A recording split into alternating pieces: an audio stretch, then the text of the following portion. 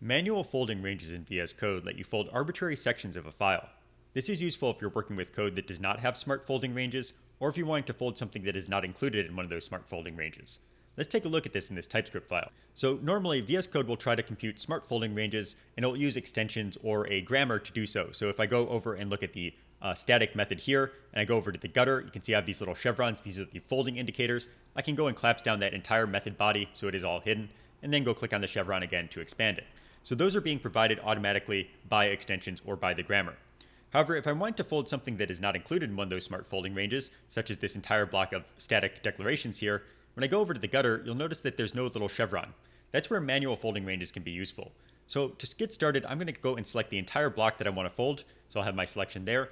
Now I'll open up the command palette with Control-Shift-P or Command-Shift-P and say manual fold, and I want the create manual folding range from selection command here.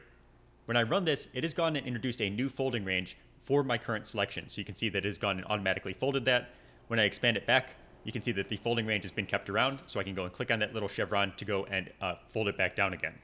Now again, the nice thing here is that I can fold arbitrary sections of my code. So I could just go and select these lines, for example, open the command palette again, and say create manual folding range from selection. There's also a key binding. On Mac, the key binding is Command K, Command comma, so you'd press the two together, or on Windows and Linux, it'd be Control K, Control comma, so you could use that key binding to speed things up.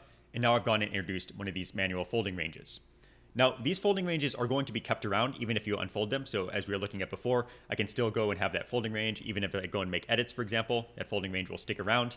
Once I'm done with the folding range, however, I can go and clear them. So to do that, I'm going to make a selection that includes my folding ranges here.